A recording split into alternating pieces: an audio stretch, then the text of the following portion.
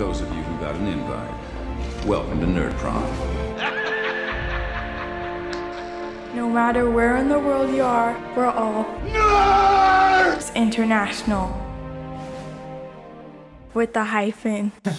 Yeah, so we usually like have a bit before the intro that we sort of, it has to be something really punchy, really funny. Okay. So, because you're the guest, just say something really funny. You're pretty funny, right? It just needs to be something really really funny. Yeah. It's got to be like gold material. Right, go. Just say the first thing that comes to your head, go. The little fart bombs! Oh, wow. That's bad. That's rubbish. We'll do it again. Should we do a different one?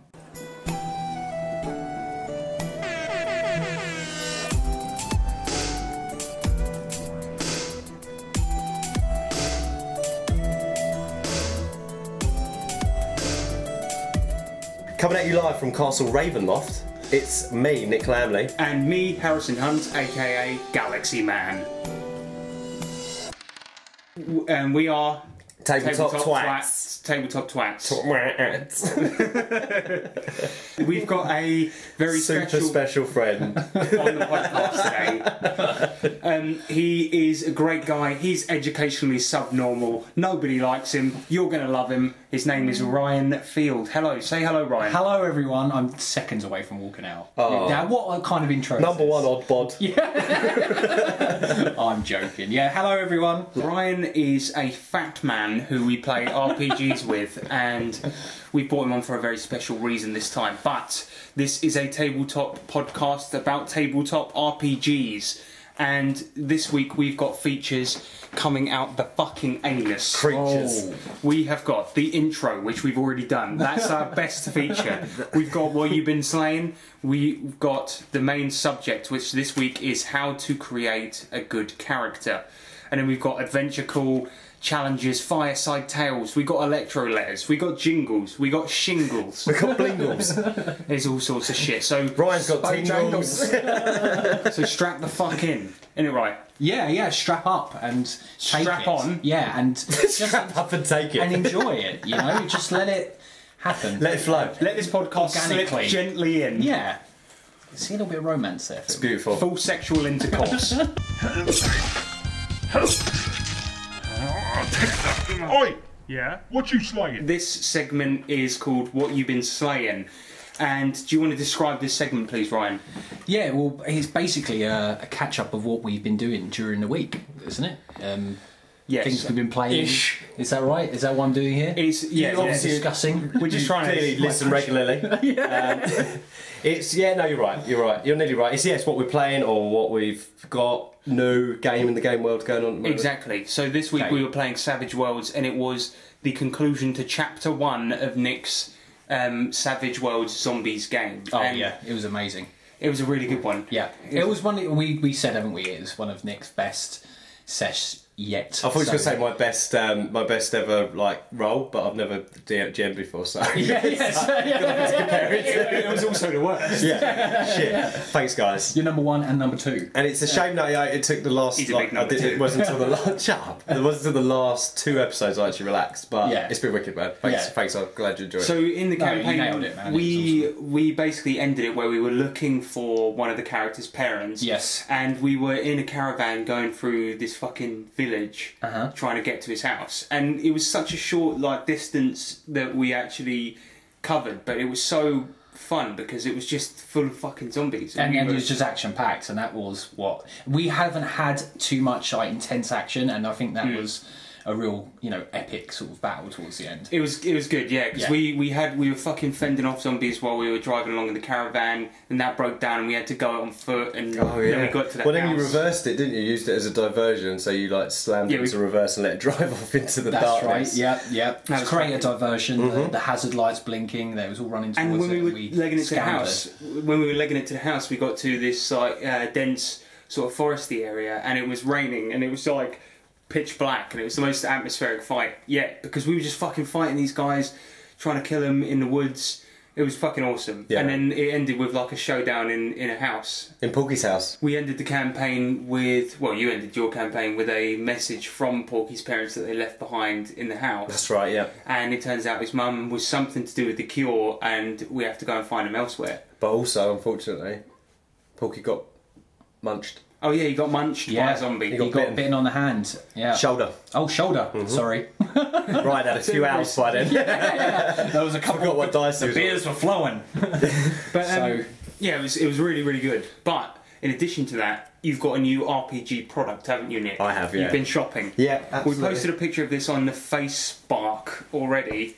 Facebook. But Nick's bought a new book. Yes, A I new picked special up. book. I picked up the Call of For a special Cthulhu boy. for a special boy. He's rubbing my head now. No, and- Which head? I was just going to make that.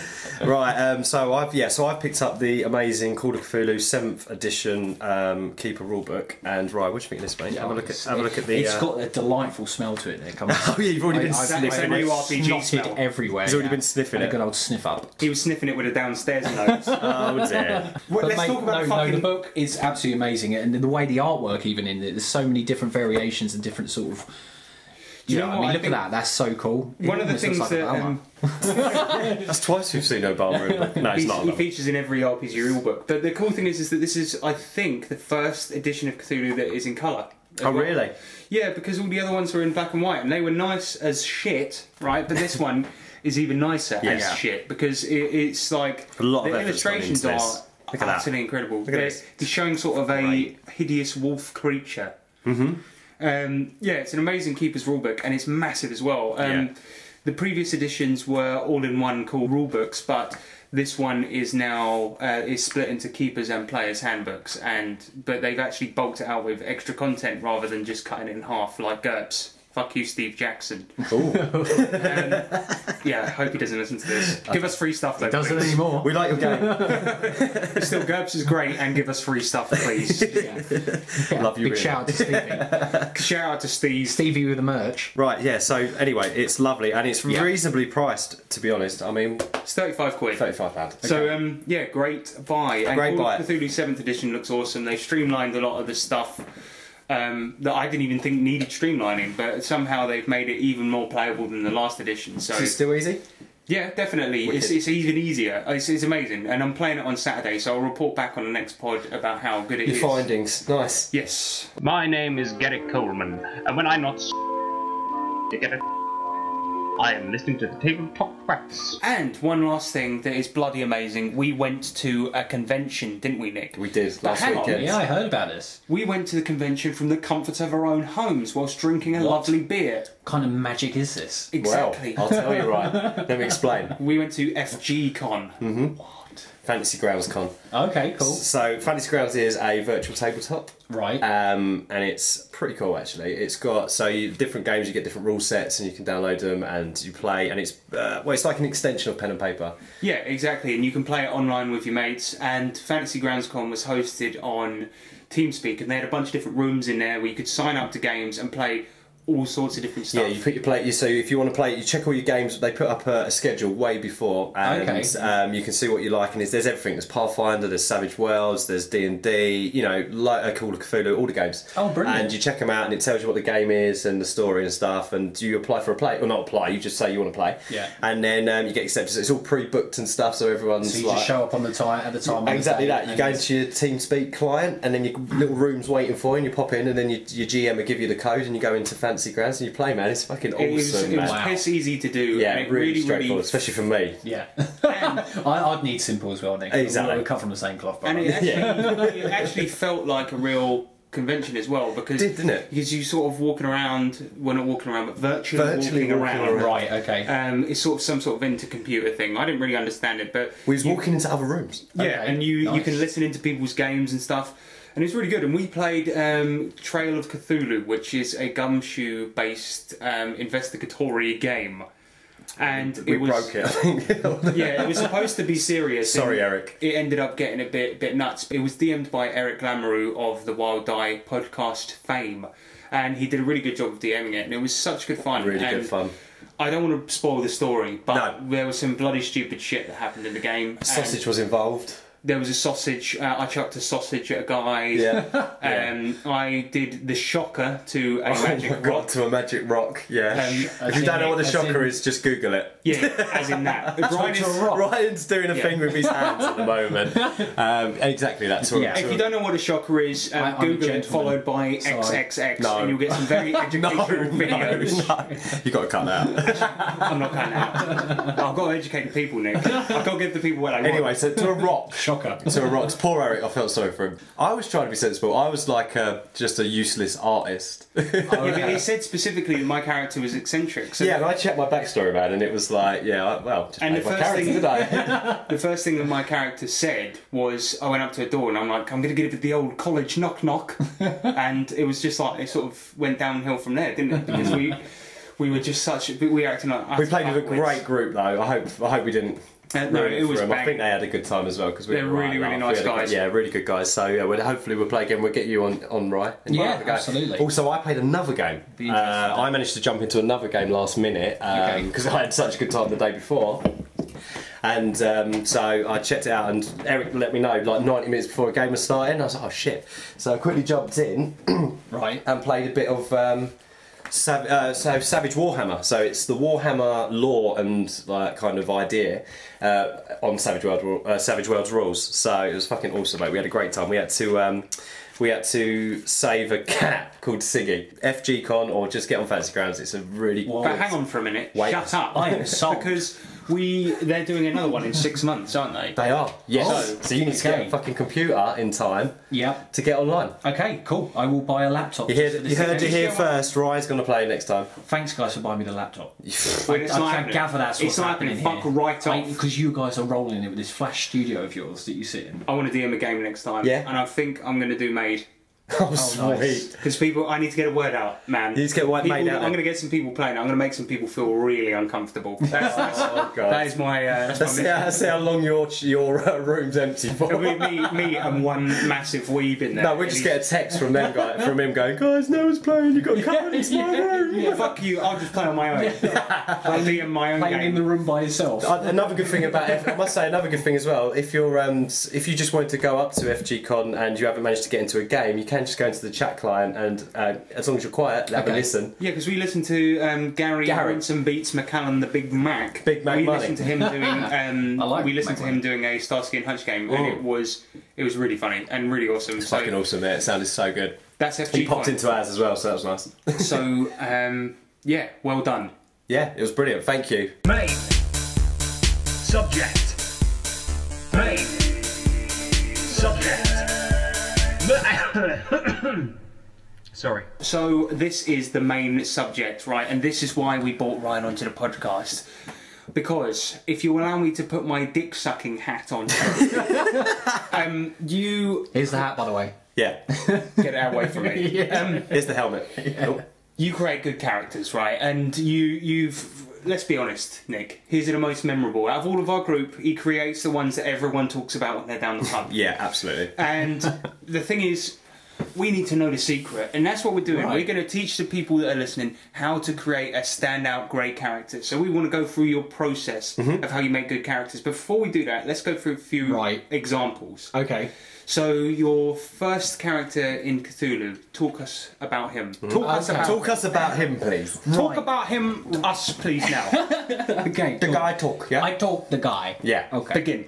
Right, my first character... Okay, okay, good. My first character was... Stop staring at him. Magnum. My first character was Rockford Magnum. Although it does sound like a porn star, he was an older guy, wasn't he? He was sort of like mid-50s, and... To be honest, when that was my first ever character that I built, so I wanted to sort of... I was talking to Harrison, we went down the pub, didn't we? He was talking about the whole process and you know what and the game and what the setting is and everything like that, and it just, you know, that whole Lovecraftian sort of universe really interests me anyway. So I thought it'd be cool to just sort of like, you know, start thinking about my characters. So I'll be driving to work and I'll be sort of like daydreaming, you know, what can I do? It'd be cool if he was an investigator. Yeah, okay, cool. What private eye maybe? That would be awesome. Why was he a private eye? Maybe he was a disgraced cop before, and it kind of goes from there and it builds. But yeah, and also he was ex-mafia, wasn't he? He was ex-mafia, that's right, because I thought that'd be a cool sort of like story, because we was all posting on our group chat, weren't we? From the sounds of it, it's actually a fairly sort of standard Cthulhu character, but he was amazing because he sort of, as he evolved, like he loved the booze. He got amnesia because of insanity, so he forgot he used to be in the mafia. Yeah. So his whole point of him was that he was going to have these connections, and he didn't even have them. yeah. And then It was like when that happened, that was devastating because it was literally one of my big points I wanted to use, like call up, the Don or something, and he come to help us out or something. I couldn't stand blood as well. It's hot in here. Yeah, and he loved the ladies, and there was like some amazing moments with him. Like there was that point where you were in bed, and one of the female characters got in bed with him, and you were like. I made you roll Constitution, I think it was, to see if you got a boner. Yes. And you did, and you were like, "It's your fault, you stupid slut." And then you forgot that James's daughter was upstairs. So immediately after he said it, he shielded his mouth like he. It's like being caught out of school by the teacher. It was really good. What about his torture techniques? They were pretty cool. Do you remember when you lopped a bollock off in Call of Cthulhu? Well, not you personally, obviously. Rockford did. Do you remember? Yeah, you sliced someone's bollock off. Oh right. You told everyone to get out of the room, and you were like, this now. "Don't worry about it, guys. I'll take the sound. I got this covered." Yeah, and then you say, "Everyone get out of the room. I'm going to do Wasn't something it interrogation? a bit weird." It was interrogation. It started as interrogation. It turned into murder. Well, Rockford, I thought Rockford only knew the harsh way, ex-mafia, Exactly. turned private. He's done it before. It's nothing. He'll lop her an ear off. No props. No worries. But and a bollock, and then And a you bollock, clearly, do you remember you found an egg cup, left the bollock in it, and then left a threatening note with it, and it said, "Fuck you. The book is ours. Bollock." Bollock. Yeah. But after that, we then played Pathfinder, and I think this might be your best character ever. Yeah. You made Today it is. you made Thank you very much. the gnome cleric Big Colin. Big Colin. So yeah, tell us a little bit about Big Colin, mate. Big Colin was a gnome with a height complex, and that's why he changed his name to Big Colin. Where did you get that from, though? Well, the thing Did that just pop into your head randomly? No, I think I saw something about some bloke with a height complex, and I thought that would be funny, with a character. And it always is. Yeah, and Little man syndrome is when bad. when Harrison showed me the characters I could, the subclass I could be, then the gnome seemed like the obvious choice to have a height complex, and it'd be very funny. And I thought it'd be just like an angry little gnome, sort of a bad noddy. Yeah, I like it. And I liked it because every time somebody mentioned his height, he'd be perfectly rational and calm, and then somebody'd be like, "So about the short one over here," and you'd be like, I'd make a crazy little noise and I'd try and attack him. Yeah, and that was it. You'd just see red, and you would like, all right, I have to attack. But I think he was neutral good, wasn't he? He was neutral good, yeah. Yes, and then he changed. Yeah, he changed eventually, but not for fault of his own, though. No. We went through a harsh time where we was locked in jail for 3 years. That's right. Yeah. But the thing is, Ryan, he got pretty tough. Fucked up through doing that. Yeah. Ryan came up with this fucking sick backstory, and he texted me the whole thing because he was just thinking about it on his way to work and stuff. And he texted me this whole backstory, and basically, the Big Colin was a circus gnome that was part of a freak show, and then he taught himself magic while he was in his cage on the side without people knowing. Was that That's right? Yeah. Yes, And then he brought holy fire onto the circus, and then I had this sort of lifelong grudge against the guy that put him there, which was a character of your creation called Cutie Ratface, who was the ringleader of the circus. Tell us a little bit about him. Cutie Ratface. Well, yeah, he was the big baddie. He basically forced Colin to perform as a stand-up performer, and be ridiculed about his height and the type of being he was. Because in that universe, gnomes were quite rare, and they never were viewed for properly. So he was kind of like a circus exposition. And yeah, anyway, Cutie Ratface used to whip him, beat him, and just make a laugh out of him. And he escaped. Because of your backstory, I decided to implement Cutie Ratface into the story. And the first dungeon was that you guys were kicked into Alice in Wonderland world, and everyone else was put down there by someone, but you were kicked down there by Cutie Ratface. That's right. And it turns out and then I sort of made him kind of the central villain for a bit, because I thought that'd be really cool to have this grudge, and all his mates are on board. They want to kill Cutie Ratface too. And then when you met him, finally in the game, remember he just did not give a fuck about how you felt, and you were like, "You put me in chains, you make my life a misery, all of this." And then Cute Ratface was like, "You think I give a fuck, motherfucker?" And then he was like, "Oh, by the way, I fucked your mum." Yeah, and then there was a bit where like Colin was quite a vengeful character, so he was small, but he had a lot. And of Cutie Ratface used to really pull everybody's strings. He was fucking. He was an annoying clown. Yeah. Do you remember then there was a point where when you met him, you actually started getting annoyed in real life by what he was saying?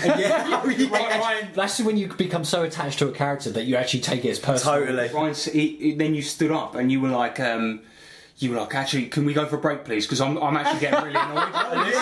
Oh no! I probably had a diva moment, didn't I? Yeah. Now, that's just an example of two of your characters. We've spoken about Randy Dixon before in the podcast. He was fucking awesome. Yeah. We spoke about Dr. Twist as well. Oh, right, yeah. And that was bizarre. Yeah. That was a weird one. He was just a bit of silliness, really. But the thing is, that's how where you excel, though, because you do sometimes have these silly ideas when the character concept is thought up. But I feel like where you actually make a good character, and this is a good tip for anyone, is that there's nothing wrong with comedy characters. There is absolutely nothing wrong with that. You can do that if you want, but the thing is that you've got to understand that you're going to be playing for a long time, and that joke's going to wear off. So it needs to be like something beyond that after it's just a comedy character. Yeah. Colin wasn't just a gnome with a height complex. Randy wasn't just a disgraced ex-military sex criminal. It was like there's like nuances to all of them, and they had real personalities, and that's why I think that game did get you annoyed in real life, because he had such a real personality. And you really did assume the role of Big Colin that it actually.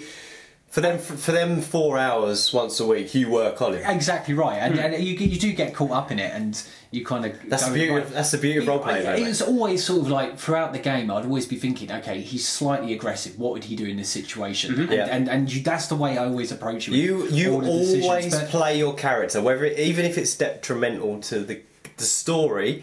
You will always play your character. You've got to play your flaws, man. Yeah, I think that makes an honesty to and it. That's why they play so well, mate. I mean, characters. I mean, thanks for saying this, guys. You know, I think you picked me up way too much, but it's great that you get off the fucking show. Yeah. So.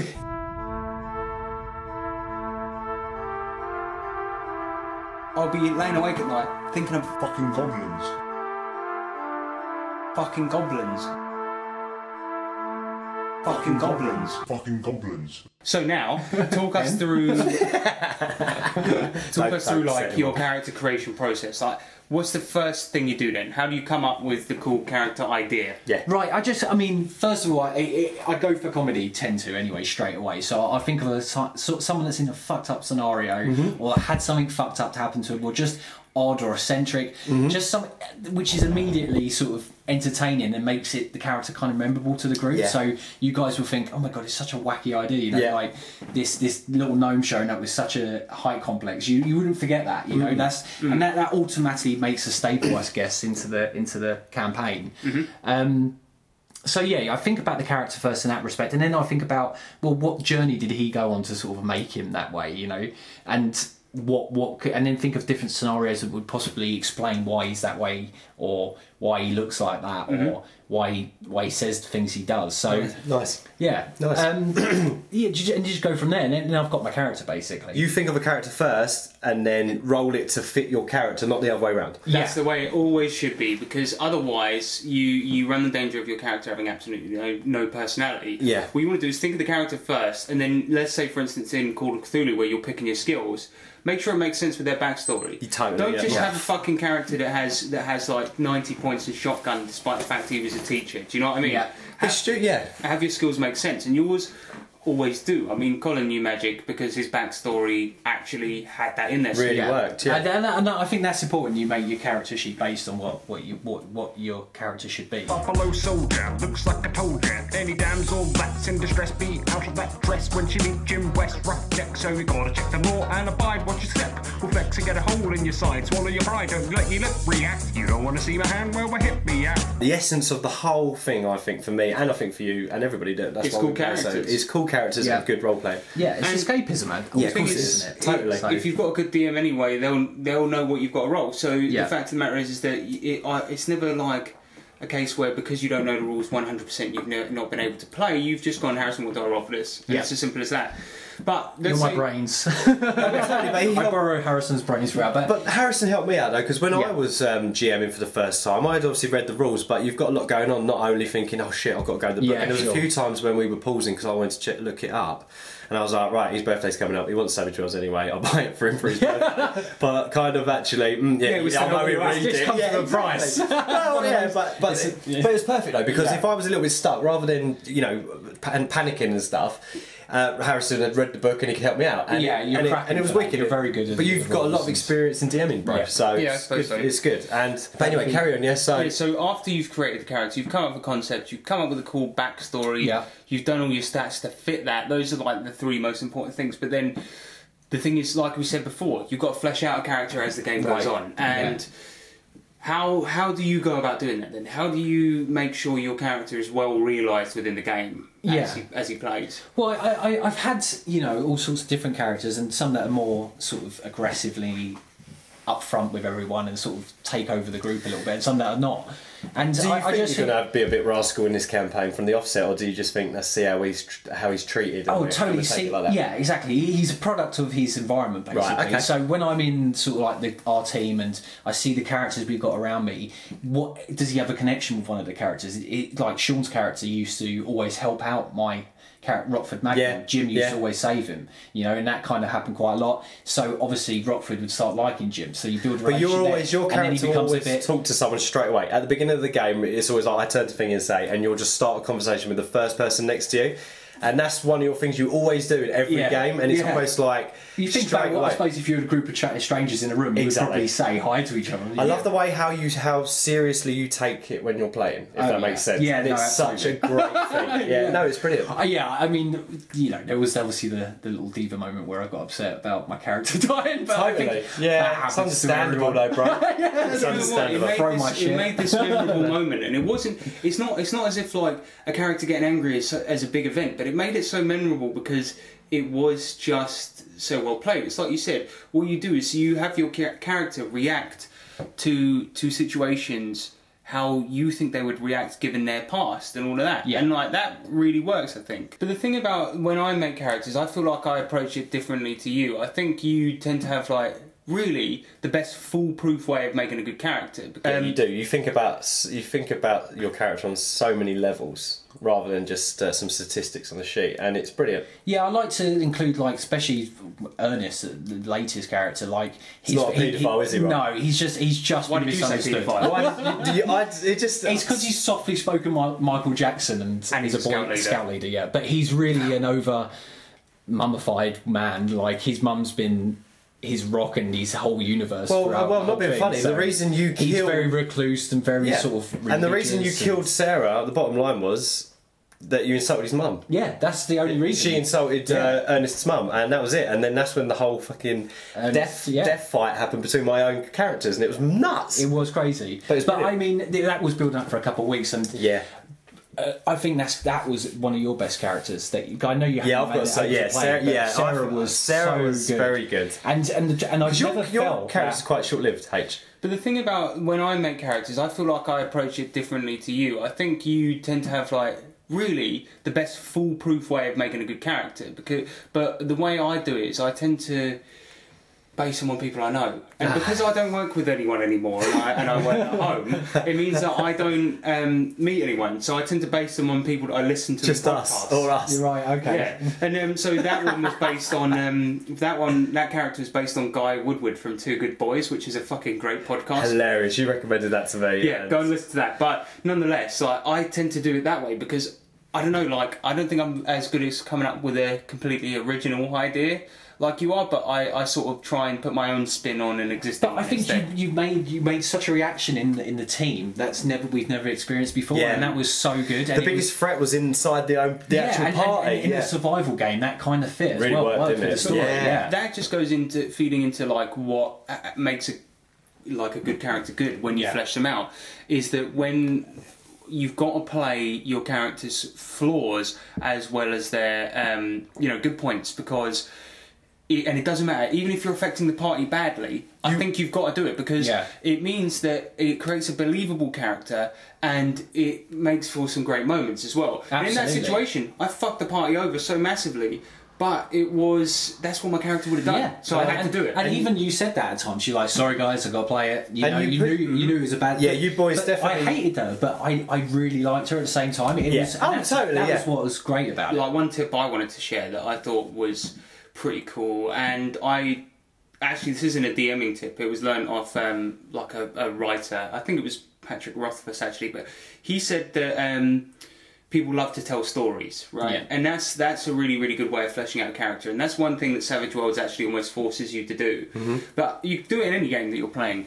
People in real life love to tell stories. You tell people about shit that happens to you because it's a funny story. You tell people about stuff all the time. So with Sarah, for instance, one of the ways I tried to flesh her out was just to try and tell stories from her childhood, because everyone does that in real life. Yeah. Like, you two tell me stories about reading a porn mag in an alley with a stick and things like that. And I'll be like... They won't understand. Me and Rye grew up. How long we known each other, mate? Since we was 4? 4, yeah. And we lived opposite each other. So back in the good old days when mobile phones didn't exist, we used to sit and look at each other through the window and talk on the phone. It's a little bit creepy, actually, isn't it? Looking back. 2 kids looking across the street at each other on the phone. And we did find one of our first ever porn mags. It was down your alley. It was, on the way home from school. So you were on the phone looking at each other, and you just said, Nick, I found a porn mag in an alley. Let's go look it. Jump on our bike and go down the road. Yeah, down the road. And then you went in there, and then you were like, Nick, why are you standing so close to me? Why? What's that? What is that? Why is it raining? Hang on, it's clear sky. Stuck it in there. Warm rain. Thick rain everywhere. What's going on? Fucking idiot. Nick is a bell end. Harrison number 1. Anyway, the point I was trying to make was that I had my character sort of tell stories about stupid shit that she'd done in her childhood. So I actually nicked this like pretty much wholesale from Two Good Boys. But I told a story about how she used to have wrestling matches with her mates in her mate's house, and they called it the Fight House. Oh yeah. And she was like, and I won the Fight House. Yeah. That was classic. But I think that, that's another thing that you've done that I do, is that you make a character that instantly stands out, and it almost makes it ruffles people's feathers, and it gets the characters kind of mixing together, and it starts the game. It creates conversation. And I definitely think that, like, for my first time as a GM as well, definitely, like, you guys, the role playing from your side of the table really helps me kind of develop my story and throw it back at you, and we work together. Yeah. And it really, really works. You can bounce off of that. Yes, totally. You've got to have a really nice even balance and an even flow, I think, between the GM and the players, and it just kind of really makes really good things happen if you're both working together to kind of towards this kind of wicked story. Because as a player, let's be honest, you've got an easier time. Yeah, totally. And I think you could just like you do, Ryan. I tried to do. What you could do is just try to just put that go a little extra mile with your character and try and make it memorable, and then the DM not just one that might win. Memorable. Yeah, exactly. Yeah. And that's basically it. So, to summarise, basically, the ultimate character creation guide is thus. Come up with a good idea for a character, make a backstory that explains how he got to that place, do your character sheet, and then always try and stay true to your character, no matter what, for better or for worse. Yep, absolutely, yep. That's the way I do it. And then that's how Rye does it. That's how Risey does it. Have a bit of an imagination. Don't be afraid to be super creative. And even if you think it's going to be off the wall and just be weird, just go with it, because you can always fine tune that and make it quite cool. In a land far beyond your imagining, adventure waits. And down beneath you will find things that you never dreamed of seeing. Goblins, orcs, treasures, mountains of gold. Will you be brave enough to delve deep and beat the final boss of the dungeon? This is Adventure Calls, available for $49.99.99. Available at all good retailers. Okay, so this adventure call is a special adventure call because we're going to call it Adventure Call of Cthulhu. Ryan is now going to call McDonald's, pretending to be a paranormal investigator from the 1920s. Evening, McDonald's. Hey there. Hello? Hey, I heard you called about a ghost situation that you have. I heard you got a ghost situation. My name's Rockford Magnum. I'm a paranormal investigator. Now, I'm going to come down there and help you out.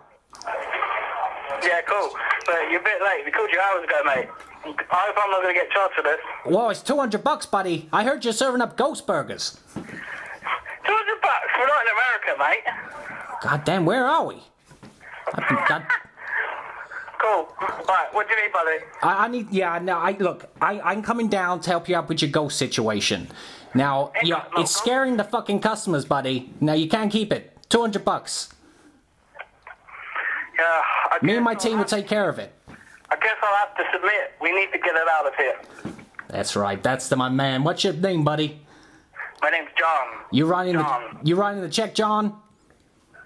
Yes.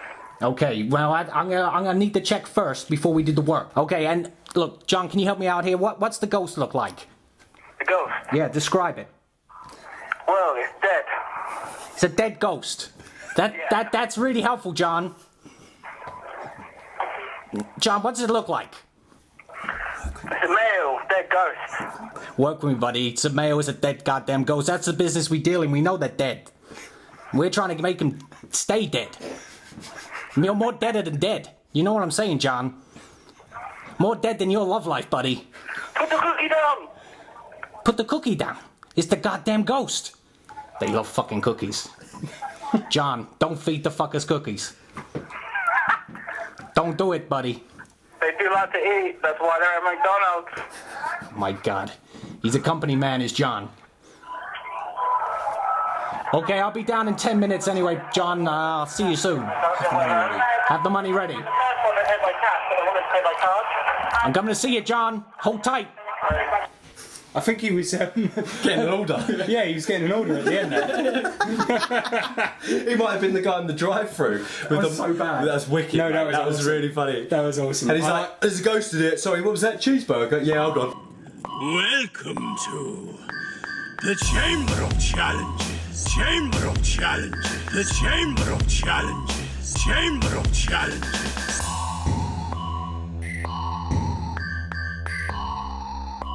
The Chamber of Challenges. This is the Chamber of Challenges, and I love that jingle.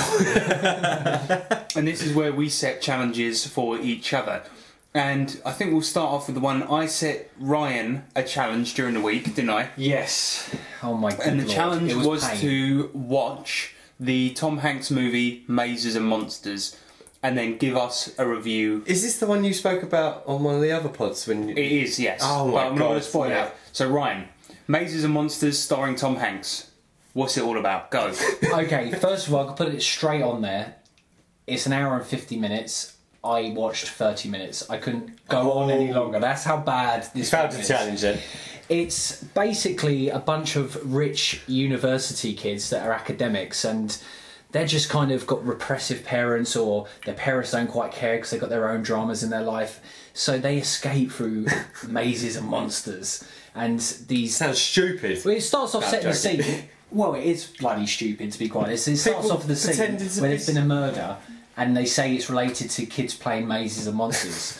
Now, you know, straight away, it's piqued my interest. But a very fresh Tom Hanks is in it, and he's actually all right in it, and he's actually dying amongst all the trash that's Really? around him. Yeah, Is that bad? it's painful. There's some cracking. You can watch it for comedy purposes, but that soon gets boring after like 10 minutes. Like, it is comedy gold, but 10 minutes worth. That's it. That's all I can muster. So as far as I remember, like this was one of those films that came out when the media was trying to demonise D&D, and it was like one of those films that was trying to influence people not to play it because it had satanic connotations. Well, this is the way they play it is in candlelight, and they're all super dramatic, and they're all like it's like a Ouija board, but it's They not. put a kind of sacrificial sword out and just put it on the side. And Tom Hanks is putting the misty eyes on some chick across the table, and he has a romantic interest. And after that, I was like, man, that's enough for me. But it was truly. We're talking Big era, or was it after Big? It was before Big. Oh, really? I think it's one of his first. He's like a films. little baby, isn't he? Yeah, he's super young. Oh, really? Yeah. It's 82. This one was made. I think so. Yeah. But Wow. he It's so bad, and even the beginning of it, it's just filming buildings as the credits roll up.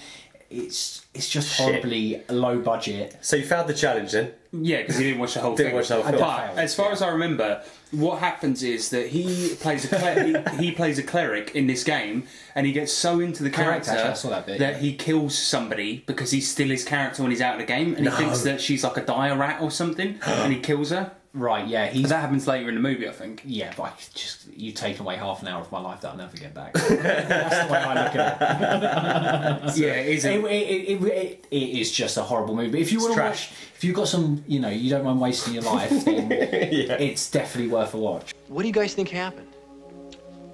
One of the players Robbie played with got carried away and killed him.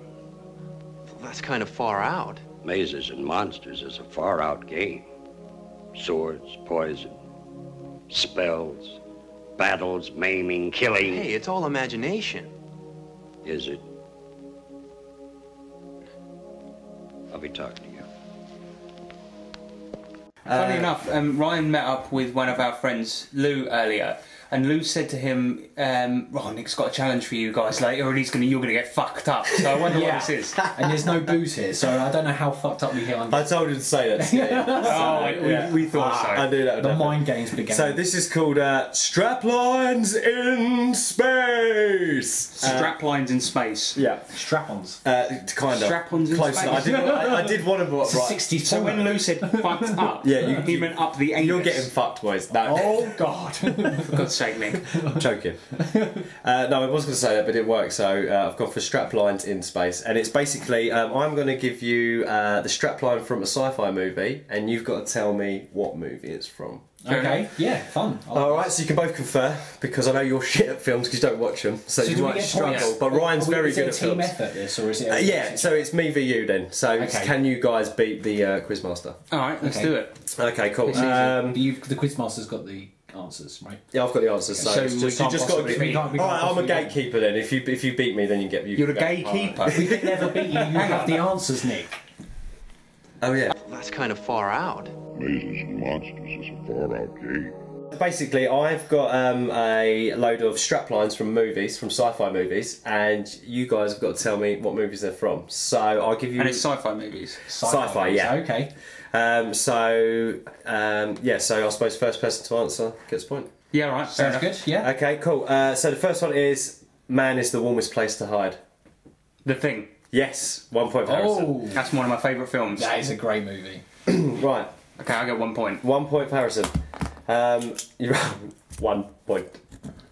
Yep. Oh no, wait. Isn't it tradition to let the guest win? No? Fuck off. What? Okay. Shut up. We let the guest die. Yeah, that's out of tradition. Right. Question number 2. Man has made his match. Now it's his problem.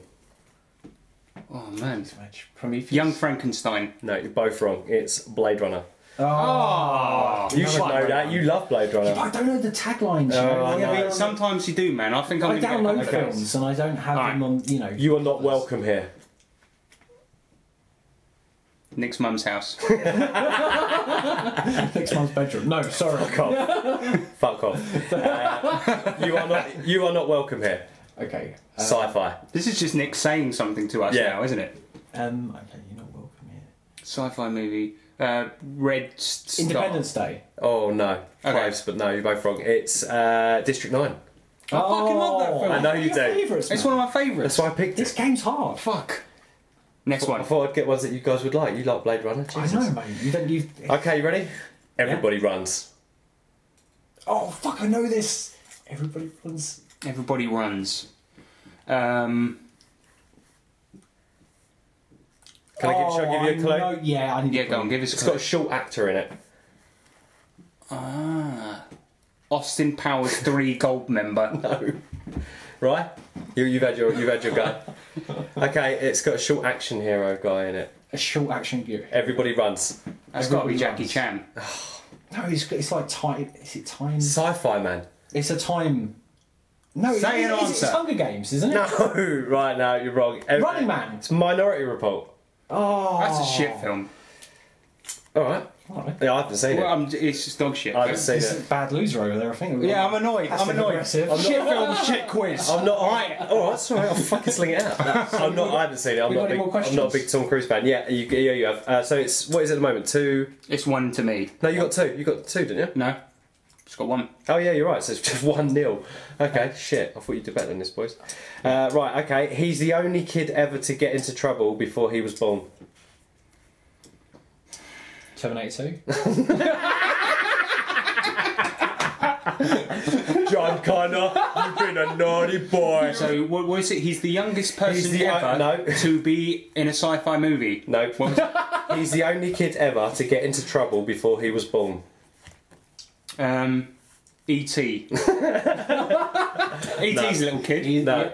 Go on then. Okay, hang on. You've already answered. I'll have another go. You said Terminator 2. Oh, come on, I You thought don't you get got this. this. My wife got this. Come on. Say again. One more time. He doesn't get another fucking go. I get another fucking go. Okay, it's a team effort. All right, fuck we it, discuss the it. Grinch. I'll give you another clue. It's one of my favourite sci-fi movies. I'll give you another clue. It's got a very unique car in it.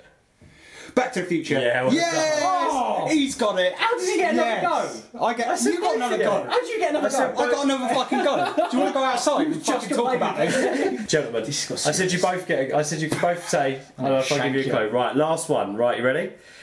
There's a starman waiting in the sky. David Bowie. Shit. This is. It's just David Bowie Starman. The song. What? You did tell us it was music. It wasn't. Ryan, I just thought I'd drop a Bowie in there. Should we hurt him and his You got it right though. Shit. I thought you'd just think it's an old 1950s film. So you win then. I got 3 points. Ryan got none. Take that, film expert. Well, yeah. Wow, you got fucked up, mate. I know. That's the way it went. That's the chamber of that's the chamber of rigged. Rigged. That's the chamber of challenges.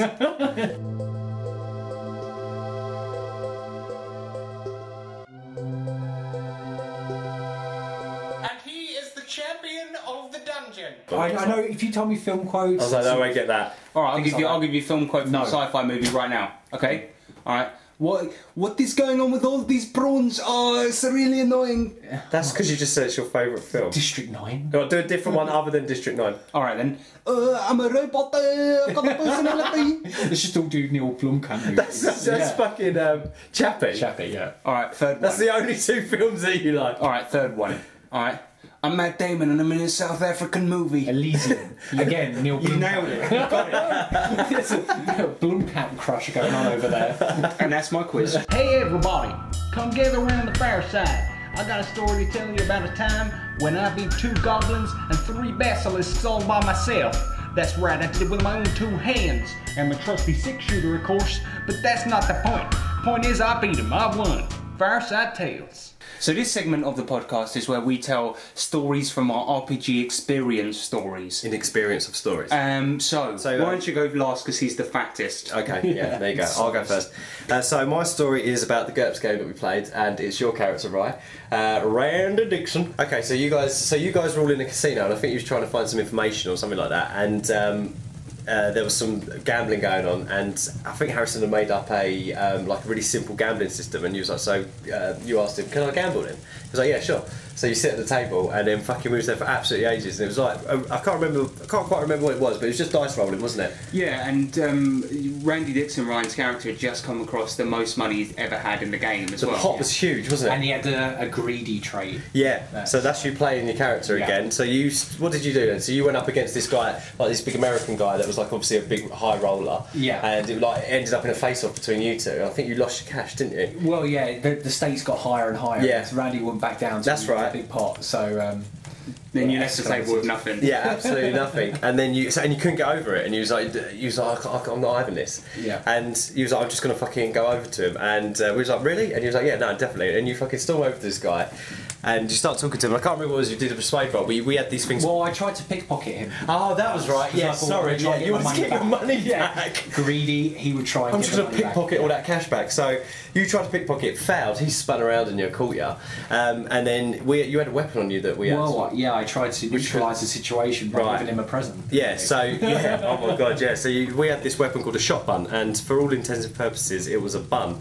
But the secret weapon of it was that it had a fucking gun inside. Yeah. So you squeezed down, and the side that had the filling in, where like almost like a donut's got a hole on it. Yeah. That was the gun where the bullets came out. So the idea is you bite down on it and it shoots out the It'd be like one shot. Yeah. So he was like, fuck it, I'm gonna get him to kill himself. When they bite down, their brains blow out. That's it, exactly. So I tried to sneakily, as Randy, feed this gentleman. Yeah, that's it. You tried to talk him to eating the bun, didn't you? And he was gonna, and he was like, oh, it's a nice bun. He was a big fat guy, and he was like, actually, yeah, that looks pretty tasty. And he was just like, why don't you just eat this here shot bun?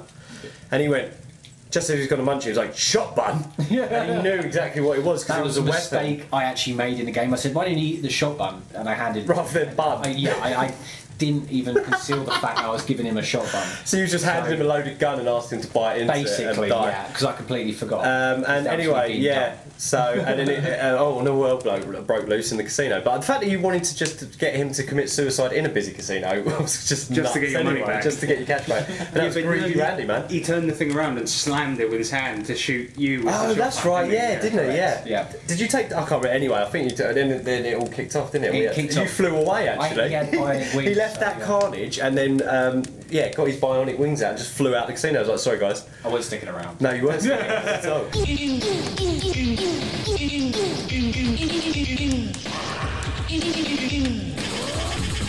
The one I was going to tell is sort of a story about how, as a DM, you can prepare a lot of stuff, and you know that the players can fuck that and basically make it not happen. So I created this character within the GURPS sci-fi universe whose name was Rabula Conundrum, and he was this well-known adventurer throughout the galaxy, right? And throughout the game I was making loads and loads of references to him. So characters that they met would often mention him as this great adventurer that once was. You would see posters for movies about his life. Some people were reading books about him. There was this TV series going on in the background. Yeah, hints were dropped everywhere. And it was called Rabula Conundrum Space Adventurer. And then what happened was the guy, despite all these deals, he had become penniless, and he gambled all his money away. And you guys found him in what I creatively named Space Vegas. Oh, that's right. And you found him. He approached us, didn't he? When we was on our getting ready to take off. Exactly, and he was begging for change, and he wanted to sort of get on your ship and be part of your crew.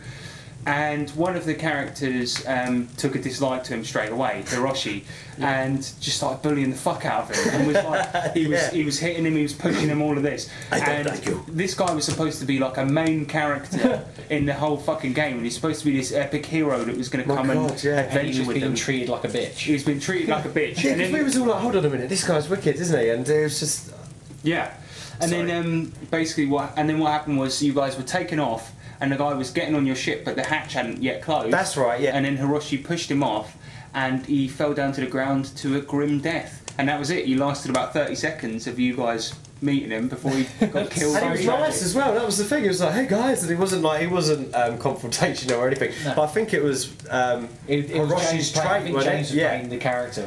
He was a bully and stuff. He was a bully, yeah. So he saw a weakness in this character. And he played the character, but it just goes to show you need to plan out everything in a campaign, and somebody will fuck it. Push it off a spaceship.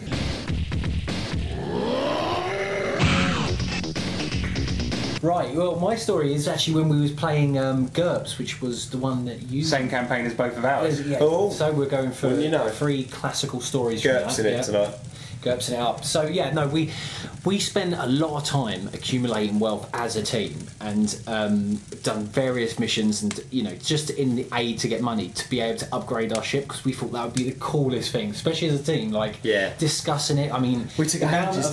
We had fag breaks that went on for nearly an hour just talking about upgrading the ship. We had a pet gorilla with us, Dr. Johnson, that you've heard about before, probably on the old other mentioned him briefly. Yeah. We even went as far as inventing having a cinema inside the ship with a jungle bit, so he can play and have his own area. And a tyre swing, so he can watch movies with us. It was planned out to a T. A bar here. We want jail cells, and we were just going to have it all ornate, like an old sort of it was like an old ship, wasn't it? Like a pirate ship. And it had a proper old wheel and stuff. It was also. We went to so much detail. A captain's deck, and we priced it up and everything, didn't it? And how long it would take and stuff. Yeah. We worked towards this, and inevitably we ended up getting it. And, sorry, I nearly tiptoed the microphone there. And we ended up getting it, and on its maiden voyage, we called it Excelsior. It was great. Very nice. It's a beautiful ship. Anyway, maiden voyage, we come across this character in space called Dervish, which actually develops into quite an interesting character throughout the campaign. We picked him up because he was in need of assistance. What did he need? What was his problem again? He was broken down in the middle of space. That's right. He was a little motorbike. He was like a ball of like a cube jelly, wasn't he? Yeah. And he was just floating. So we ummed and ahed about it. We planned about it, and we said, "This is how we're going to bring him in. We want to take him straight to the jail cell, and we'll question him there. He doesn't seem to have anything on him, so we took him in." And anyway, he reveals as we take him into the jail cell that he's rigged our whole ship with bombs, which is not what you want on the maiden voyage. And hours we put into planning. Yeah, and he said that the bombs would go off if he died because he had a heart rate monitor. And you made a mad grab for the monitor. Randy did. Randy took a chance and made a grab for the monitor. Oh, you tried to get? Was it inside him? Yeah, it was inside the Jella. The Jella. Inside the Jella. Inside the Jella. So yeah, we went and grabbed it, and he blew up the ship immediately. Cut it in half, killed two of your crew. It was carnage. Yeah. We had just picked up like the most sickest sushi chef as well. Yeah, he was the best chef in the whole galaxy. We paid him on our ship. That's how much money we had. Yeah, and you had staff, you had employees, and it all got fucked. It was a beautiful ship for one. Do you know the saddest? My beautiful gorilla blew up. I think it was the saddest bit in a campaign ever because it wasn't like that was a fleeting thing. The whole campaign was building up to you getting your own mothership fucking thing. Yeah. And you'd spent so long. I mean, it was months, wasn't it? Months of work. It was and so much planning. And we all got not in game time, I'm talking about real life time. Literally months of planning. And then when you went to the guy who could upgrade it and he had all of like he was pricing it up and telling you what he could do. That was maybe like an hour. His name was Luke Duke. That was it, Luke Duke, yeah. You spent maybe an hour just totting up what you wanted and getting him, like bargaining with him. Yeah, we were going out and getting stuff. Yeah, and then it got beautiful fucked. Drawing of it. Yeah, it was amazing. It literally left the planet's orbit and then got blown into bits. Yeah, mate, that was such a shame. Great story. Makes me sad fucking now. awesome. It was a great story. Yeah, it does make a valuable lesson was learned. If you pick up, don't ever buy anything nice. Don't pick up jelly. Yeah, don't touch jelly. In the future, you will be able to send a letter from anywhere on the planet. This is the future. This is the Electro Letter. Okay, so the final segment of the show is Electro Letters. This is where we take your electronic letters from the intercomputer and we answer your questions. Spit them out and answer them. So the first one has come in and it's from Adventures of the Mind. Wait, is that his real name? Adventures of the Mind. Wait, is that his real name? Adventures of the Mind. Well, we got stuck in a time loop. Well, so what's his question? Powerful stuff. His question is, what is the best way to handle a critical failure with players that still makes the character seem cool and competent? Well, we were talking about this before, and imagine if you were playing a James Bond type character. Because the appeal of that character is that he's always cool, isn't it? Yeah. The same goes for maybe Batman as well. Yeah. And like, it would be really hard if you did a fumble and you just fell over flat on your arse. Just look like an idiot. And I think like the best way is to try and sort of role play around it. So if you fall over, you've got to be like, you've got to try and roll again to do an athletics to get up and like sort of make sure that you're doing like a sick, like that martial arts jump when people their back straight back just up be on like, again. I was just investigating something down on the ground. I'm getting back up. Want to get back and you get up down in like there. such a cool way that it like rekindles that coolness. And everyone goes, oh no, it's all right. Yeah, exactly. You've just got to roll the punches with that. It depends what your character's like. I mean, sometimes it could be if you fall over and you're a bit of a retarded character, then it can work. But I was thinking though, if you're say for instance like, if you are a James Bond type, you could always come back with like a quip. If you fuck up, like let's say for instance you try to fire your gun and the recoil makes it fling out of your hand, you could just be like, looks like I popped off too soon, or I always climax instantly. I don't know. I can't come up with a quip like now. What if you turn around and I always climax instantly? What? And the women are just like, get the fuck away from me. So next question is coming from Sean Bowen on G+, and he's nice. Big Sean. Nice, quick, big Shawnee. Nice, quick one is D&D or Pathfinder? Pathfinder. I was going to say as well, Pathfinder for me as well. I haven't played D&D. Thanks, Sean. Thanks, Sean. Okay, cool. So, and our next question is coming from, oh, blimey, I've got to get this right now, Luis Pineda? Oh, God. Luis Pineda. Luis Pineda. I hope I got that right.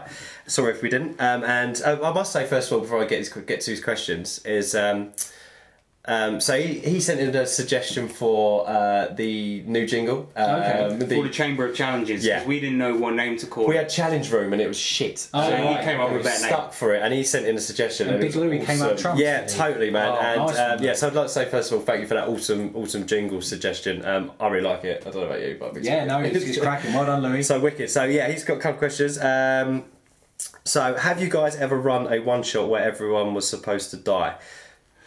No, never. No? To be perfectly honest, no, I haven't played that. So, actually, to be fair, that'd be interesting though. No, but I did run a campaign in Pathfinder where everyone had to die to go to the afterlife to chase this guy who was in another realm. So yeah, I did run a game where everyone had to literally take this magic gun and kill themselves. That's right. Yeah. We actually thought we were going to die. We're freaking out, weren't we? But luckily, we actually at that point we thought we was going to die, so it was sort of like planned that way. Yeah. And it was a bit of a, I don't know, you feel a little bit betrayed by the DM when that happens. Yeah. I know, what a cunt. Yeah, what a cunt to do that, yeah. So why did you make a game to kill us all, you mean man? Because I like death. Well, he also adds, I ran a few as a way to set the tone for a world I created and to be a catalyst for the main characters. It's not a bad idea. So it's quite interesting, isn't it? Yeah, no, that is. I think it. So like a throwaway character to get you in the mood, and then you kind of move on to the character that's going to be a main part of the story. Yeah, because it could be like almost like the prologue, and the prologue is that these people die. Yeah, you know. And then something happens after that. So that's cool. Yeah, I like tells the story of that. Yeah, that's a good idea. Cheers, Luke. Yeah. Right, so wicked. So our next question has come in from friend of the show, Zach the Jenkins. We call him the Big Jenk, and that's what he's known as on the streets, right? Yeah. Okay, yeah, I've heard the about Big Jenk. Yeah, you don't mess with a Jenk. You don't mess with Jenk. You mess with a Jenk, you end up in the clink. Yeah. Which is jail. So it's a it cool really guy. makes sense. Yeah, so he's a super cool guy. And his question this week is, my tabletop experience has been limited to Call of Cthulhu, D&D and Riffs. Have you guys read any books related to Forgotten Realms or anything by H.P. Lovecraft? Do you use that information for custom campaigns? Yes. Yeah. I've read pretty much everything H.P. Lovecraft's ever written. It makes me sound super pretentious, but I read Call of Cthulhu to prepare for Call of Cthulhu, obviously. And then from that, I read all his other stuff because they're just great. So I downloaded it on, it's a bit lame, but on Kindle, they had a deal for the Necronomicon, which is like the collected... H.P. Lovecraft works. They had that on there for like £2, so I just bought that and read the lot. And I think just in general, like reading stuff like that, it always helps with your campaigns. And whenever I do a campaign, I always try to watch and read stuff that will help me with it. So when I was making the GURPS campaign, I watched loads of, which was sci-fi, I watched loads of Futurama, Rick and Morty, Star Trek, and Fifth Element again for like the 15th time. And that film doesn't get old. Great. No, it's a classic. Yeah. And then with the Call of Cthulhu one, I read a bunch of H.P. Lovecraft because I knew it would help me come up with ideas and stuff. I think you definitely have to do it because it just gives you so many ideas. It's so helpful. I mean, I can match that as well with H.P. Lovecraft. I mean, I've read quite a few of them, and also I've got loads of audio books, and me and the wife listen to H.P. Lovecraft at night when we're going to sleep. So we've pretty much listened to pretty much everything. It's fucking H.P. horror, cosmic horror. Gets the chicks going. Can't be a bit of cosmic horror. Do you want to see the Trouser Cthulhu? Hey, it's the Dark Lord. Okay, well, while we're at it, I should mention Comic Con. Is that a new... Neonomic... Oh. Is it a new event? Okay, Ryan has trouble with words. It's called Neonomicon. Neonomicon. Okay, Neonomicon. Good, yes. You should read it. It's by Alan Moore. It's a graphic novel by Alan Moore, and it's set in a Lovecraftian sort of universe, isn't it? I mean, it's an up-to-date sort of version, and it is so dark and so weird. Lots of sexy time in it. Yeah, but it's borderline porn, but it's done in such a way that actually fits in with the story. To be fair, it is. Honestly, it's like it's the one time I've seen that kind of like that a sheer amount of dicks in a comic. Oh my god! Including a fish penis. Whoa! It's like a fish pecker. You can't unsee a fish dick. There's a fish pecker in it. Yeah, and it's like it actually makes sense in that comic. It is actually quite horrifying. It really is terrifying. Like you read that at night, and he's complete. But Alan Moore's a genius. Yeah, and that's what we're dealing with. If you're thinking of running a Cthulhu campaign and doing a modern day setting, read that fucking comic because it is the basically that is how to do a modern day setting. As always, Zach, wicked man. Cheers, buddy. Cheers, Jink boy. Yep, big don't mess with the jank. Much respect to you. All right, and our next one's coming from Pete Jones Malloy. Pete Malloy. Pete How Jones. you doing? How you doing, Malloy? It's Pete Jones. Malloy. Malloy. Okay. I don't know where Malloy came from. It's Pete Jones. Anyway, so he's okay. So his questions are: if you could keep only one of your RPG books, what would you choose? For me, it's easy, man. It's Pathfinder. See, great book. I was there when you bought that. Oh yeah, you were. Forbidden Planet. And you could just do so much with that, and it's such a deep system that's the one I would keep easily. Mine's easy too. Yeah. Most beautiful book I own at the moment. Yeah, it's absolutely lovely. Call of It's Cthulhu. a smart book. It's just like, well, out of all the books I've got, it's the loveliest book I've got out of all the RPG books. So, and it's stunning. Yeah. So And Call of Cthulhu is another one that you could just do so much. and it's a classic game as well. So Ryan, how about you? I don't have any. What? Oh yeah, you don't. You don't own any? No, I've given my share. You're just a player though, isn't it? You don't give a shit. No, actually, to be fair, Yeah. we all went. Oh, yeah, that's true. Yeah. I own sort of like a share. You do a share in the GURPS. and like book. 3 Yeah, because pages of one. we all put a tenner in towards GURPS so that we could play it. It's so expensive. And so yeah, technically you own a bit of GURPS. So Yeah. would you keep your? I would cut off like a fifth of the GURPS book and then give it out to you. But I tell you out some what, it's pages by for it. far my favourite. Is it really? GURPS, yeah. Yeah, yeah. Ooh. No, because it's the only book that I own. Of course. So you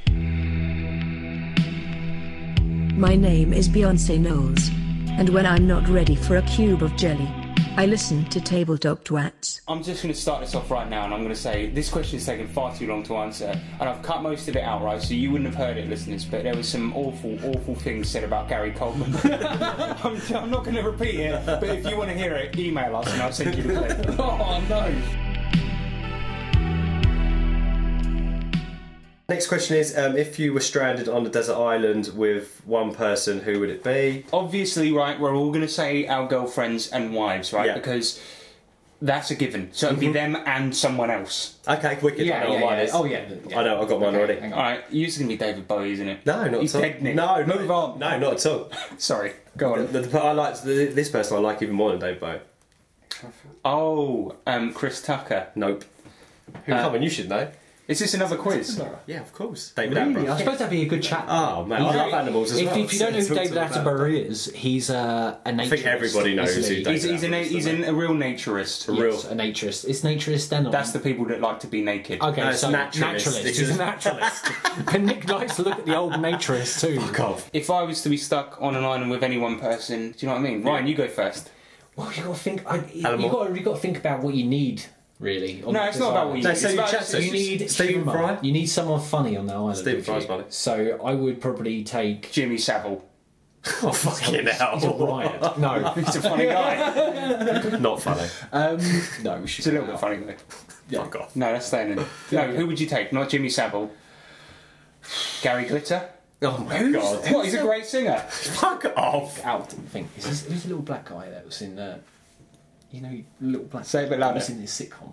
Was it American sitcom? Oh, Gary Coleman. Gary Coleman. Yeah, I'll Gary Coleman. Fucking goblins. Fucking goblins. Okay, new one. Start again. Cut that whole shit out.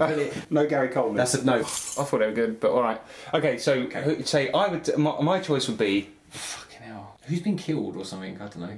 You can't take a dead person. Can't take a dead. You can't take. What do you want to take a corpse for? Could we still be living? It's got to be living. You got to be like me and you going to an island. Okay, I'll probably take Will Ferrell. Okay, What the fuck is wrong with you? He's funny, man. Okay. I've never not enjoyed a Will Ferrell movie. I love. Yeah, but you might not One of my watched favourite- any. my- Well, all right. What about fucking You Day don't After watch Tomorrow? those films. Day After Tomorrow. That's a Will Ferrell movie. It fucking sucks. That's not funny. It wasn't even Step funny. Brothers is hilarious. Yeah, Step Brothers. Step Brothers is fucking hilarious. You just hate all films except for. yeah. I just like films. I just like films this is- that aren't shit. And this is like a drama, a deep, gritty drama. Like Day After Tomorrow, great movie. It's one of my favourite movies. I hate that film. No, it is fucking shocking. But you said you've never not laughed at a Will Ferrell movie. Yeah. Well, Day After Tomorrow, did you laugh at that? He's not in Day After Yes, Tomorrow. he fucking is. Is he really? No. Yes, he is. You're listening to Will Ferrell cast. He is in that fucking movie. The Day After... That's the one where the ice Yes, goes it's over the disaster movie. Yes, That's Jake he- Gyllenhaal, man. No, Will Ferrell is in the fucking movie. I'm going to fucking prove it right now. Really? Yes. Well, obviously he wasn't. For Is long. he just like a guy that's behind a desk? Yeah, he's probably an extra. As if he's in No, it, he though, was a right? main character in it. Really? What, serious? Oh, did he get chased by wolves in the submarine bit? Don't ask me to remember the movie. It's your favourite movie. It's not my. I hate it. I watched it on a plane once and I fell asleep. I think it had just come out. Oh right, yeah. It knocked me out of shit. I may have made a big mistake, guys. Yeah. Oh, completely wrong. Oh no. Oh, that hurts.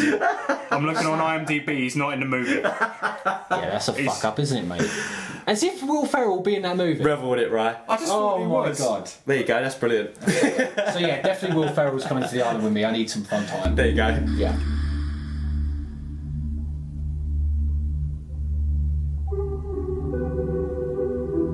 Now it's time for the final battle. Magic missile! That's who are you going to take then? Yeah. Come on, get out of your. Gary Coleman. You're going to take Gary Coleman with you. Yeah, what I'm going to do is no. Right. Don't send it to the police. Don't send it to the police because we could get done for anti-Gary Coleman crimes. Oh, that's frowned upon. You saying that you really liked him? I did. Yeah. Anyway, moving on. I would take Alan Sugar. I like The Apprentice. I like what he does. But would you just get to point at random objects and be like, "You're fired"? Yeah, and then I would kick his ass. Nothing would be good enough. Go on, boy, go get a coconut. You'd be like, I can't get up there. You'd be like, you call yourself a man. You just berate you the whole time. And then I'd chuck him in the fucking ocean. When I was your age. And then I'd have the island to myself. I'm an introvert, right? And that's my dream. To kick Alan Sugar's ass and be on my own. So you just want to take him to an island and then kick him off it into the water? Yeah. I'll say, don't you tell me who's fired. And then point a finger at You're fired into the sea, Alan. What's Alan Sugar ever done to you though? Did you have an Amstrad? I gave you Amstrad. Did you have an Amstrad? He gave you Amstrad. The thing is, though, he's got a lot of money, right? And there are things about libel laws, and I can't say what he did to me. Oh, shut up. But it involves dear, some bad penis. Oh dear. Okay, so okay, I'll cut that out. Fuck, man, none of this is usable. That's a lawsuit, that is. Constantly trying to kill our podcast. Who could you take Bear Grylls? I don't know. Alright, anyway, cut that. This is going to lose this. I can't believe how long this question I know. If you could be any one fictional character from a book, TV, or movie, who would you be? It's easy for me. I'd be Roland Deschain from The Dark Tower. Oh man, I would be Hermione Granger from Harry Potter. What? Why are you laughing? What? That's a and you spend the whole movie in bed, is that right? Oh, come on. She's a child, Ryan.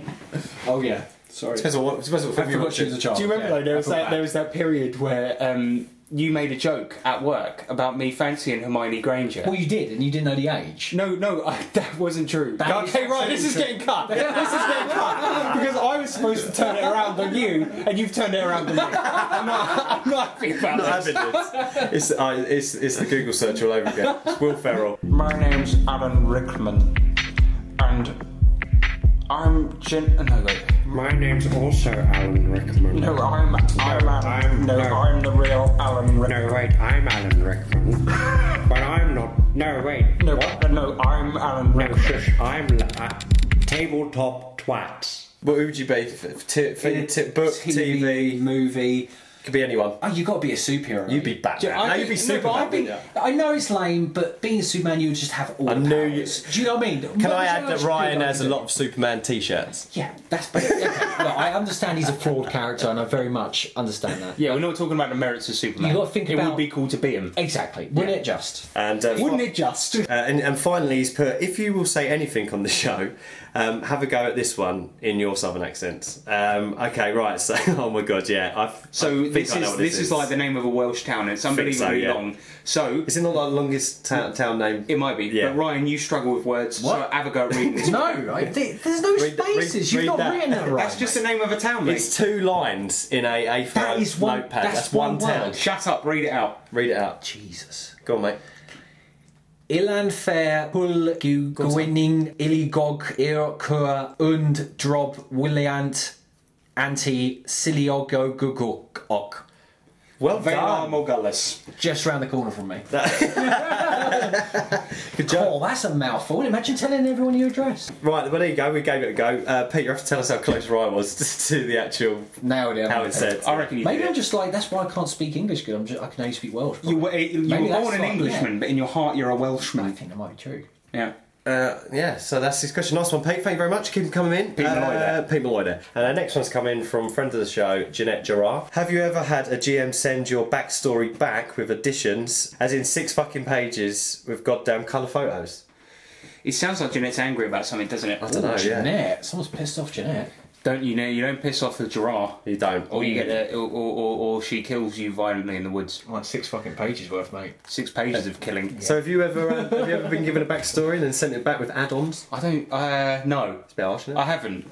That guy's he sounds a little bit mean. So he's gone. I like your character backstory. Let me give you a few pointers. Here's an essay on why I think where you can improve. Yeah. Wow. And there's some pictures in case it doesn't quite sink in. It's really patronising that. Jeanette, you should drop that person. Kill that person. No, she probably already has. Never mind.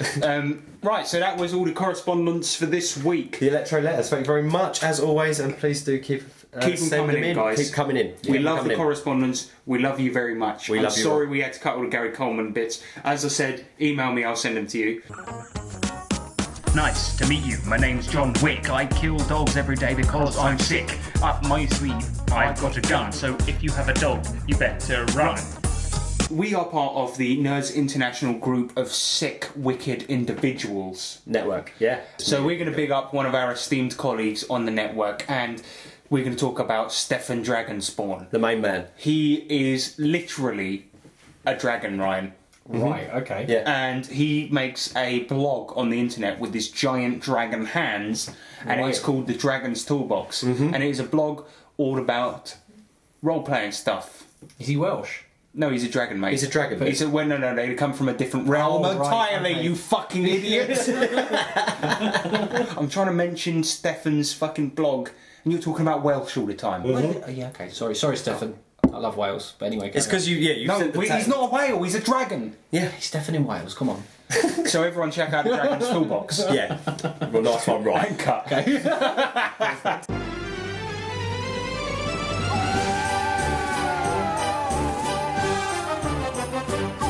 You can't make an omelette without killing a few kids. So let's say, for instance, that you have listened to this podcast and you think, those guys sound like the best people I've ever heard sound like anything, and you want to get in touch. How do they do that, Ryan? They would have to, the Facebook. Is that your answer? Yeah, that was a bit panic. They would have to I have no Facebook. idea. I can barely contact you guys. I don't know how these people... I thought you listened to the show. He doesn't. It doesn't listen. I listen to it when I'm not listening to things. Right. But you can't hear what we're saying. It's just like... No, I listen to it. I do listen to it, but I just don't... like it very much. Yeah. Yeah. Just don't fucking listen to it. Alright, okay, so you can get in touch with us on Facebook /TabletopT. You can also get in touch with us on Jamal, which is TabletopTwats@gmail.com. gmail.com. And you can also catch us on Twitter, which is at TabletopTwats. Awesome. Or you can put a message in a bottle and wait a very long time. That's not even funny. No. Sorry. You can find us on Tumblr, which is tumblr.com /Tumblr.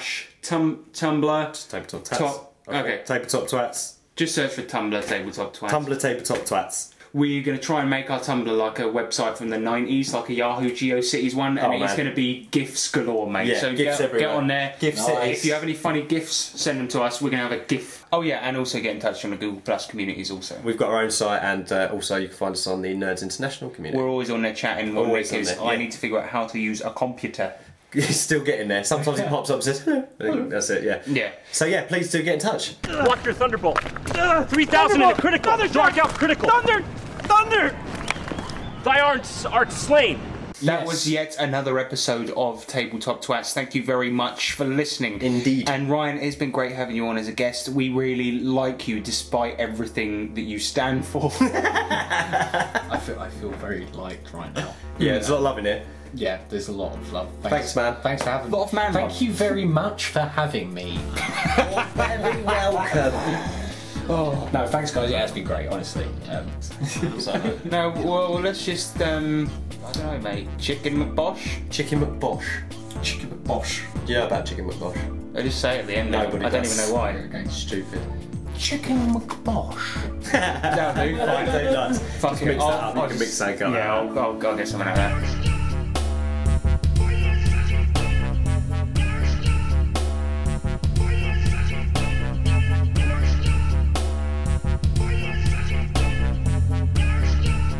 Previously on TableTopTwats. That Harrison that you do this stupid cast pod with is actually a space criminal.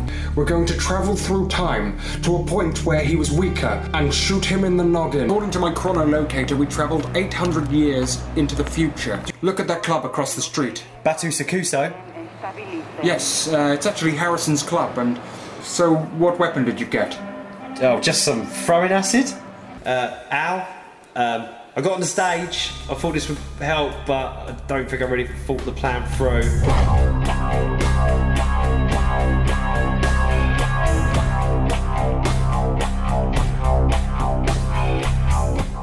What do I do, Al? I've never met that man in my life. Al, look! I've got his attention.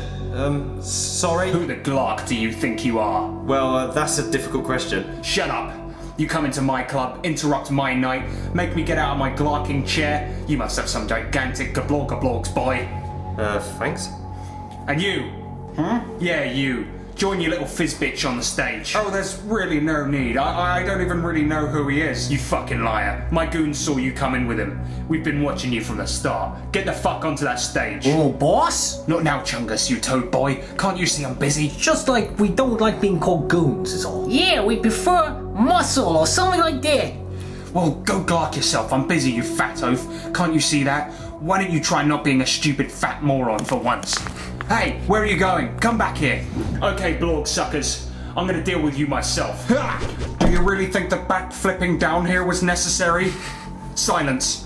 What the hell do you two dick people want? We're here to kill him? Kill it on the dance floor. And you climbed onto the stage to what? What was the reason for that? Look, he's educationally subnormal. I'll just take him right away and abort this particular dancing mission for now. Not happening, my friend. This ain't that kind of club. I should just shoot you in the face right here and now. Oh well, Nick, gotta take one for the team. Both of you. Oh. I should shoot you in the face, but you've interrupted these good people's entertainment. So we're gonna play a little game. A dance competition. Me versus... what's your name?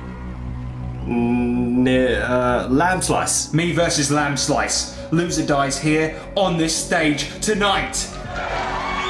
Me first. DJ Dragonspawn, play the thing!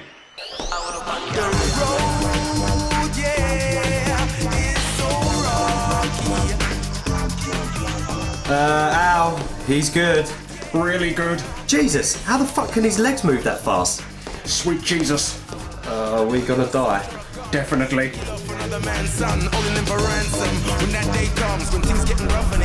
Holy shit, Al, what's happening? He's dancing so hard he's causing an earthquake. But the audience, they just seem to love it. What's wrong with them? I don't know, but hold on to something.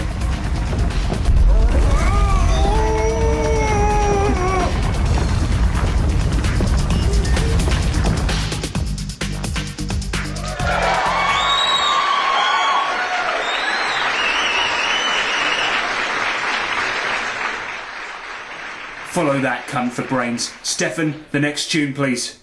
Do well. Good advice, Al. Did you see what he did? I can't possibly beat that. I mean, I'm a good mover, but... Shut up, bitchoid. Dance. Okay. That's awful. Do a bit better. That's it. No, not like that. Use the hips more. Oh God, we're dead. Maybe not though, Al. Watch this. Oh God, it's awful. What's that? It's my signature move. It's the lamb pot. It's bloody awful, Nick. Well, what should I do? Hit him and run away. What did you do that for? What's the problem? I said hit him, not throw acid in his face. Al, the audience, they're coming to get us. What do we do, mate? Run away, of course. How? The fucking angry mob are blocking the way. Well, we'll use their heads as stepping stones. Run across the top of the mob. Go! Get off! Fuck you! Yeah, see ya! Take that, bitch! Fuck off! See ya! In your face! Whew. Okay, we're out. Now what? Al? Al, why are you waving your arm like that? I'm hailing a taxoid. What's, It's a flying taxi. Oh. Get in. Where to? Away. Alright, escape is it? Yes, so move, go, now. Escapes require payment up front. Move or I'll throw fucking acid in your face. Whoa.